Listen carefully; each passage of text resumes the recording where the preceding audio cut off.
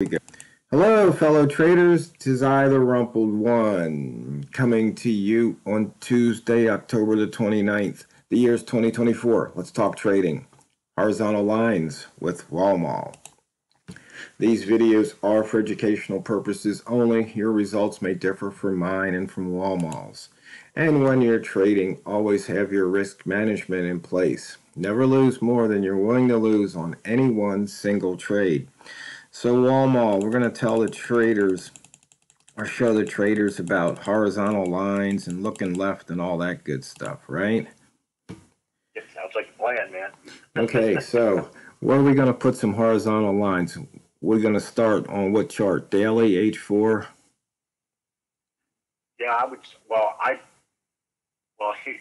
Here's what I do. Because I only use one chart, and then I flip through the periods. Right. I'll just go in on the. Let's go in. I would start at a monthly. Okay. That's what I do. I start at the monthly. Right. And what I do is I draw a line out there that's at the open. Okay. I know some people like to do it at the close. Some people like to do it, the high, the low, and maybe all of those markers. But I just like the open. That's the only thing I care about. Okay. And be interesting to know what you think. Okay, well, let's just go through yours and we can maybe do mine if we have enough time today, Okay. if not the next day. Sounds good. So we got your monthly open. I got the monthly open. Mm-hmm. Then I'll drop down to the weekly and do the same thing with just the opens. Okay. And then I'll go down to the daily, and I draw the opens for every day of this week. So if it's on Tuesday, I got Monday and I got Tuesday.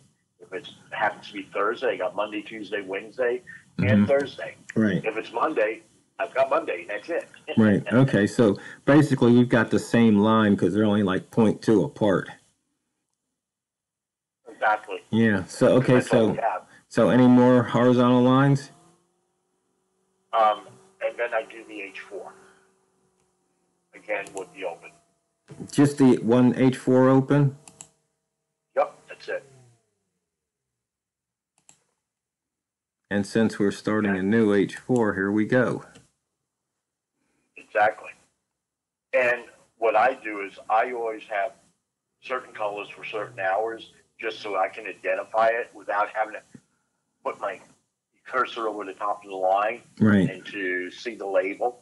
But I just, you just wind up memorizing those colors and you just know it.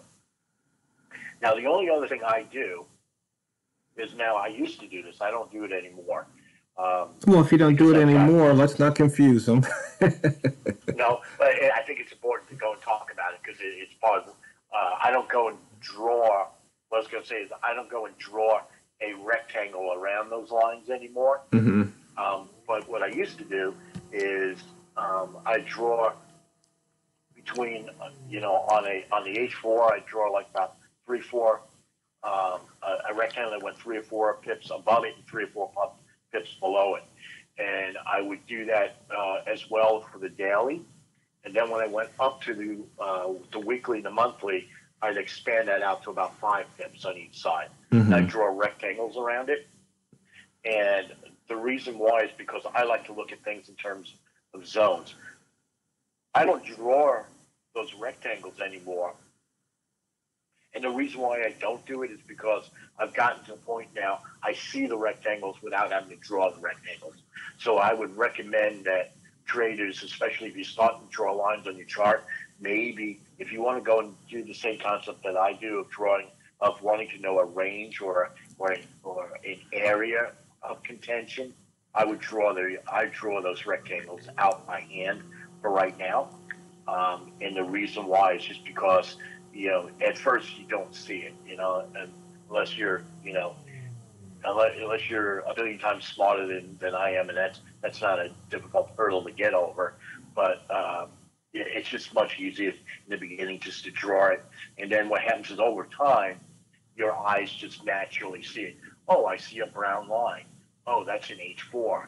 Okay, there's a rectangle that goes around it with 3 pips above it and 3 pips below it. And your brain just does it automatically. But in the beginning, until you train your brain to do it, it doesn't do it. And it's sort of like, your idea, with a lot of your indicators with the training wheels. The reason why you have the training wheels is not so that you rely on the training wheels. It's that you get your brain to start thinking in a particular way so that eventually you don't even need to have those training wheels on there anymore. They can come off the chart, make the chart less cluttered, but your brain still thinks that way. At least that's how I look at your training wheel indicators. Right. So then, so we just have the monthly, weekly, daily, and H4. Yeah, and I don't put the yearly open on there. I know it's an important number. The reality is we're usually so far away from it, it's inconsequential. Now, I may go and draw the yearly open on the chart if we happen to be getting within 15, 20, 30 pips of it.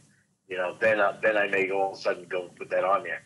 Now, here's a little cheat. Okay, the reality is you can go and use your indicators and use the idea of the near parameter on your indicators so that you don't put it on the chart unless the price happens to be near it. That way it keeps the chart a little bit cleaner as you go between different time frames. And the other little hint that I'll give here is that in the beginning, I would highly recommend going out there, and even though you've got an indicator, to go and do this. Like TRO opens will draw all those different lines for you, and you can just go and put multiple instances of that out there, and it will do it for you. Or you can use HL5, and HL5 will do the same thing. Okay, I highly recommend going out there and drawing the lines yourself. And I think there's just something about it, attaching you to understanding the chart and what's going on in the chart. When you're physically drawing the lines yourself, it's something with your brain, I think, that just makes it click in. And then, of course, what you can then do is once you've drawn your lines, go and check yourself. Go and throw the TRO opens out there or the TRO HL5 and turn the indicator on and see how close you came, or did you mess up, or that way you can go and get it. It's just a nice little self-check. And the nice thing about drawing these lines is that, with the exception of the H4, you can draw all these lines the night before for the most part. You just go and that's what I do anyway. Right before I go to bed, last thing I do is I'll go out there and open up the charts, draw all those lines up there. If I have to change any, usually you only have to go and change them once a day, because of the daily line. And, that way when you open up your chart first thing in the morning, guess what? The only thing that you may have to draw in additionally is, depending on when you're starting to trade, is the H4. And, but you get a sense of, the whole idea of drawing it yourself, you get a sense of connectivity to the actual chart itself, as opposed to, there's a magical line on the chart. And the problem with magical lines is, you don't understand sometimes what that's done, because when you draw the line for the daily, you're not just drawing the line to the daily because it happened to be an open there. You can see the candle before it and the candle after it and say, oh, look at this. There's been 2 or 3 days in a row that I've seen that we've had this problem. Oh, that line made me more. Oh, I may want to go and somehow designate that. Maybe I make that line a little bit bolder, a little bit thicker, or something else that makes it stand out more, because there may be a little bit more significance there. And so that again, another advantage of going and drawing the line yourself. When you use the indicator, all it's going to do is draw a line out there. Right. You don't necessarily see everything else that goes with it. So now we've got these lines. Do we switch down to the M1 chart? What I do is when I go down to the M1 chart, I then look at the M1 chart, and what I do is, now I do the lines a little bit differently than you do. I look at those lines as danger areas. In other words, areas where there's going to be contention between traders. In other words, there's going to be bulls out there, and there's going to be bears out there, and there's going to be a fight.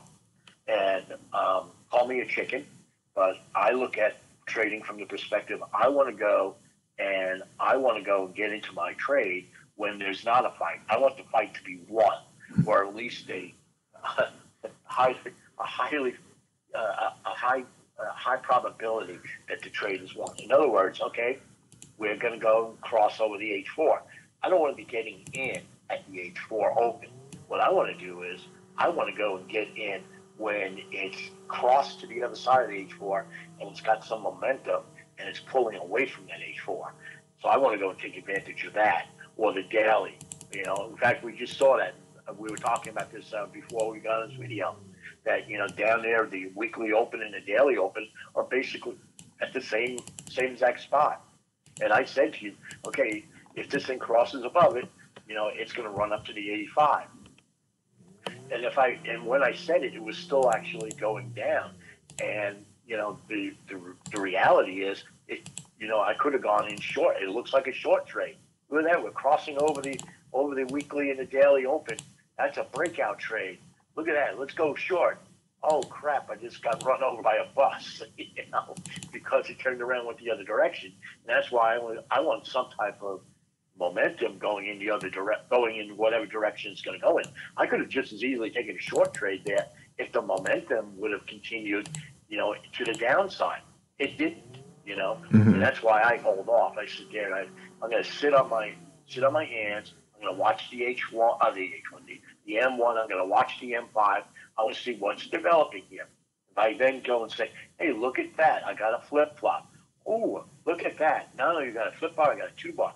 Oh, look at that. It's trading out of that range, that 3-4 pip range that I like to go and put around things. Ooh, that looks like a good place to get in. And so what I would have done is, well, if that flip-flop, I would have gone out of that range. You know, what would have happened at the point in time is I would have gotten in probably. I happened to be on meal break when that all happened. But I would have gotten in at 72. And I could have ridden that sucker all the way up, you know, potentially for, you know, 10, 13, 14 pips, something ridiculous like that, before and flopped off of it, you know. But again, the only other place I'll draw a line is, you'll see that at 85, and I'll draw a line across at 85. Why? Because if you look to the left, okay, you see a range that happened in the beginning portion of the previous hour, and it ranged from about 86 down to about, I would say 80, 82, 83, something along those lines. You know, it was a nice little range that it sat in over there. That tells me, there's a lot of people fighting again. I'm a chicken. I don't want to be in the middle of that fight. Let them go fight it out. I'm just going to take my money off the table. So what do? I get in at that 72 or so, and what do? I get out, you know, at 83. I would have put my TP somewhere around 83, and, you know, that's 11 pips. That's not a bad day, you know, and then you had opportunities where you could go and, you know, add into your trade as it was going up. And so potentially you could have turned that into a 20 pip move, because, you know, you had multiple places where you could have gone in and added to your trade. So that's just how I like to trade, or trade lines. One thing I would assume that the traders would probably go, you don't use highs and lows? I don't. I really don't. You know, the only thing I use highs and lows for is I look at it from the perspective of, if I get a candle and it shoots up, you know, and let's say, well, let's go where we are right now. Let's say it shot all the way down, okay? And I know we're almost out of time here, so I'll try to say it quickly. Well, let's say it shot all the way down, let's say 65 on the previous candle, or let's say even this candle. And then it shoots all the way back up above the 70 and leaves a huge wick there. So you got a big old tail there. That tells me there's contention there again. And so I'll look at those wicks from that perspective of, that's an area that there's contention, there's fighting going on. Again, I don't want to be where the fight is. I want to take advantage of the guy who's winning. And so I just get out. Yeah. So, fellow That's how I use highs and lows. Yeah, so fellow traders, there's Walmal's take on horizontal lines. And always remember, never forget, it's not what you trade, it's how you trade it. So go out there and drain the banks. This is the Rumpled One over